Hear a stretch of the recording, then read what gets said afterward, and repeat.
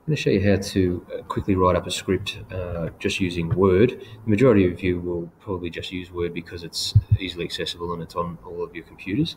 But the same rules apply when we're writing scripts. It's just a little bit more fiddling around when it comes to centering dialogue and so on. But you probably shouldn't have too much dialogue in your screenplays anyway. The first thing that we need to do is to change our font. So we go up here to our fonts, and we need to change it to the old typewriter font, which is called Courier, or in the case of Microsoft Word, it is Courier New. Okay, so again, we start by creating our slug line. Now we're going to have to write all in caps. So in this case, we're going to put our caps lock on. I'm going to start by putting us in a corridor in the school. So interior for being inside, corridor. And again, we need to space, hyphen, space, and put what time of day or night we are. So we'll say day. Okay, we need to take caps lock off because the next thing we need to do is to start writing our screen action. So let's say we've got a bit of a chase scene going.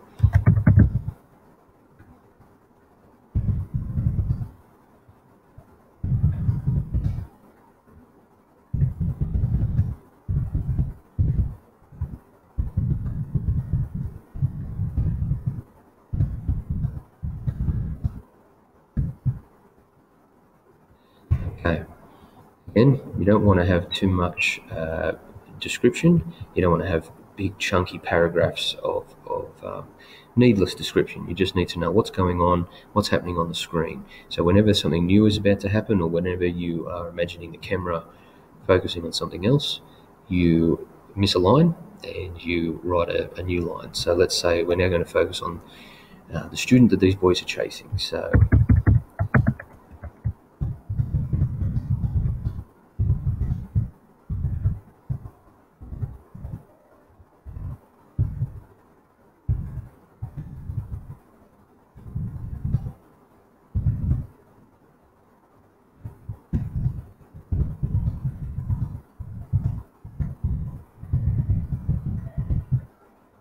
okay.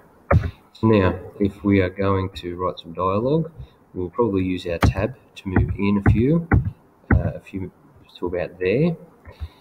Again, you will need to use all caps.